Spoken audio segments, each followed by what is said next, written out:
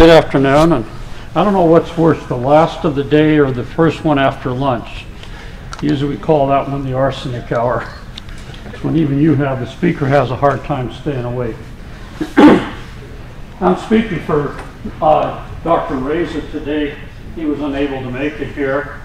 And it's some work that he did predominantly in Iran.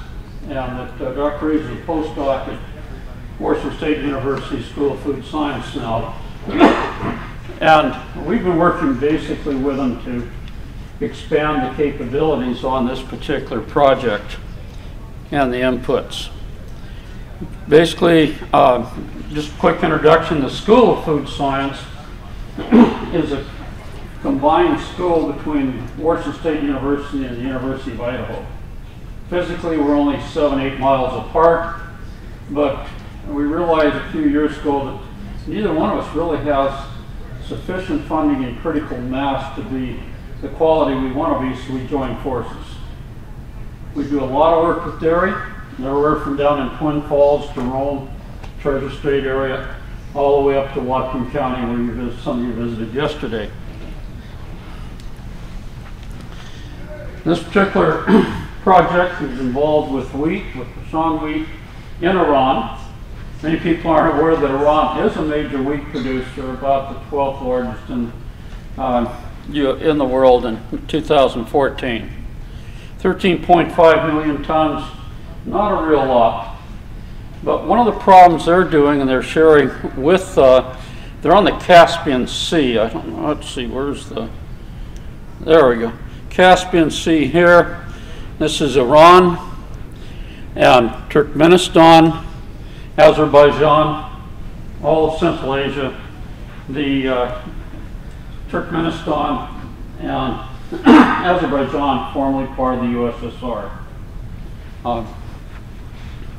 The problem they're having, of course, they always have relatively light amount of precipitation there.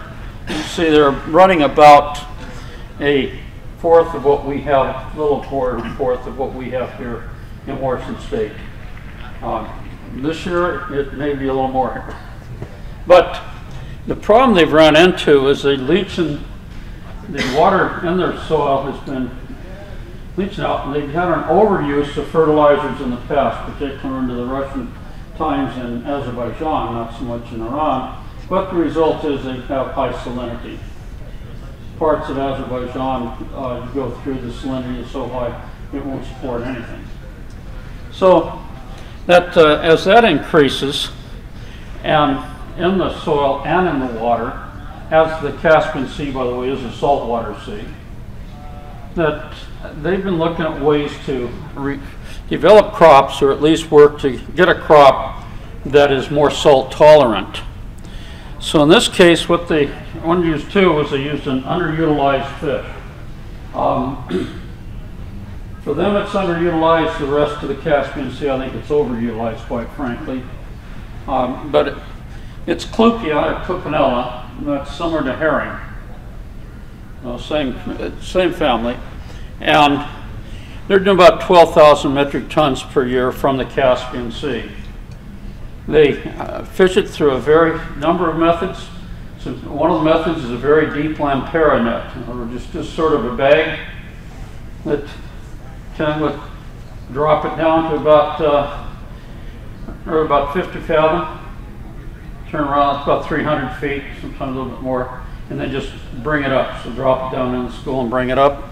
The fish are relatively small. The head, good source of oil, and we use the oil, herring oil out here is used for salmon feed, trout feeds, and a lot of other feeds as a flavorant. Not necessarily for energy, but as we try to get more and more vegetarian feeds for our carnivorous fish, they like the little flavor, so we use that for flavor. The skin is a source of collagen. It can be used to produce Sharia approved and kosher, if you will, halal and kosher collagens. Viscera, 12 to 18%. There again, it's primarily mixed food. In this case, what they used was enzymatic hydrolysis. Now, we can actually do a hydrolysis with this without adding any enzymes to it. They have enough normally indigenous to the animal that we can process and hydrolyze it quite easy on its own. But in this case, it's a little more sophisticated project. Get on to forming the amino acid fertilizer. He wanted to enhance the amino acid availability and the protein availability for the breakdown to the wheat, with the objective of increasing the wheat production, but also increasing the resistance to the salinity. In this case, it says underutilized fish. We also use a lot of fish waste in doing hydrolysates. And hydrolysates have been around quite a long time. Basically, with fish hydrolysates, it can be used either for animal feed, it can be used for fertilizer, or it can be used for human food. In fact, it was used in World War II. Was one of the foods that they took into the concentration camps to get people when they came out of the prison camps. They couldn't eat regular food immediately. Well, they would give them a hydrolysate, a fish hydrolysate, which was very easy to digest. Still used today in Soviet or in Russia, not the Soviet Union. They use it there for cancer patients, particularly stomach cancer patients, another one. Very easy food to eat. The fish, normally we grind it up. Get it down almost to an homogenate. The finer the grind, the quicker it's going to work and the better your end product's going to be. In this case, it's heated to 50 degrees C, and an alkylase enzyme is added to it. The alkylase is from Bacillus stalina, I believe is stalina, and has several trade names. In this particular case, there's a company from Baku, actually is one that produces the enzyme, but several other countries, Novozyme, Harrison, produces this enzyme. Quite common. The hydrolysate is usually just to mix it with the additive. If we're not using the enzyme, we would use about 1.5 to 2% formic acid if we're developing a fish feed or animal feed, and we would use phosphoric acid if we're going after a fertilizer. The same with formic acid to be for human feed also. You can use hydrochloric or sulfuric acid, but you end up with some salts you're really not wanting. Once you've got a break, or you've reached the breakdown on the proteins where you want it, you're changed with the length that you desire, then you stop the enzyme reaction in this case by heating up to about 90 degrees. 90 degrees C. You can also break off the oil, by the way, at that point. Run it through a centrifuge or a decanter and break out the oil if you're after the oil separate. But the liquid and solid phases are added if breaking down. If we're going after the oil, sometimes use a three-phase decanter, pull the oil off, or we may take the stick water, run it through a polisher, another centrifuge basically. Amino Hercon is the name of the fertilizer. It's been commercialized. The Hercon group is based in Baku, Azerbaijan. It's not in Iran, but operates in Iran. The growth that they're looking at there was they're trying to develop physical growth, chlorophyll, and reduce the residual salinity. So greenhouse conditions, temperature 26 degrees Celsius. That's about average in the wheat part of the country. That's about an average temperature. So that's 26, that's about 80 degrees, 70, 80 degrees Fahrenheit. Relative humidity 40%, photo period 16 to 8 light days.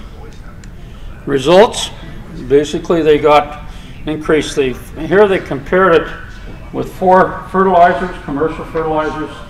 The first 3 is F1 through F3 are Spanish origin. I'm sorry we don't have a breakdown on what the NPK is on those. It's probably pretty standard, probably 5, 10, 5 or something like that. Fish fertilizers tend to be lower in nitrogen and phosphorus. Some of them are almost zero phosphorus. That's one reason for fertilizer we use phosphoric acid. But they're very low in phosphorus as a rule. But so we have the fourth fertilizer was of UK origin. Main thing to see in here was that it did get an increase pretty well and came out fine. The again, the values we have here, values are significantly different. This is the greenhouse. They raised it for a relatively short period of time. It wasn't headed out, and they didn't analyze the grain. Well, to me and for us from this part of the country, we would have carried it clean on through and see what are we getting there in the final product. And that's what we will be doing now. Follow through at WSU. We got a little bit of wheat around WSU in Idaho, so it's a good area to work with. That's some of the highest production per acre dry land wheat country in the world.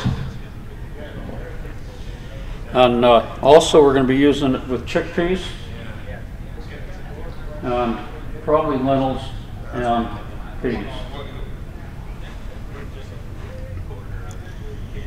There again, the seedling height came out quite well. It was higher, and the seedling weight was stronger. The amino acid composition breakdown on it, you see it's a little bit stronger almost all the way through than the commercial fertilizers. I'm going pretty quick here because I know you'd like to get out of here for the night. Commercialization, what we've done there is they did the lab scale, they did the greenhouse test. Now they're going to the farm test in Azerbaijan, and we're going to go to the farm test here in the country. Just some other related products from fish waste. Several products are made from it. I haven't tried that algae soda. It doesn't look real good to me, but maybe my vegan daughter-in-law might try it there. Fish feed, though, this center, that's pretty well some larger pellets there, that's sturgeon pellets. But yeah, that's probably a very, very good use for this product. Some continuing efforts, continuing programs. First, optimization of the amino acid, fertilizer composition, and based on the application of specific crops. As I said, I think we're going to expand the crops into the growing crop in eastern Western right now. The very profitable one is chickpeas, or garbanzos. We have 10 farmers that I work with quite a bit, and I'm working on some grain with them. They formed a little group on raising chickpeas, and last year they split $500 million in revenues on chickpeas. So that's pretty darn good farming. We want to see also the effects of the seafood-based amino acid fertilizer on the nutritional value, as well as disease resistance of plants. Ironically, the fish fertilizers are unique to hydrolysates. In some cases, we spray them on the crop, and on certain leafy crops, they have they're a pesticide. So nutritional pesticides, so resistance to insects. The others, other particular products that we've got that we can work with. Tuna waste in that area is there's just a number of different critters with waste. Restaurant waste have been used. The slaughterhouse byproducts, combinations of it. This is just some more recent pictures I took. I came back from Sri Lanka about 2 weeks ago working over there on developing fish feeds. That's my raw material, the input. Those are yellowfin tuna gills. That's really interesting to work with. They're extremely hard to grind up and break down. These are flying fish heads. Well, that's got a lot of bone, a lot of ash there because of the flying fish. When you get the head, oops, when you get the head there, you also get the wings or the fins that are at the flying. It's just a simple fish compost we're making out of that material now in Sri Lanka. We've been doing some fish feed and out of it. It's been quite successful so far. Well, anyway, that was pretty quick. Are there any questions or anything I can answer for you? Yes, ma'am. So it seems that this would be a fairly expensive product compared to just manure or commercial fertilizer. Have they, I mean, it seems like you should be testing it on tomatoes or roses or something high value. Actually, it's a very inexpensive fertilizer to make. From the fertilizer stand and the feed stand, you make it here. I make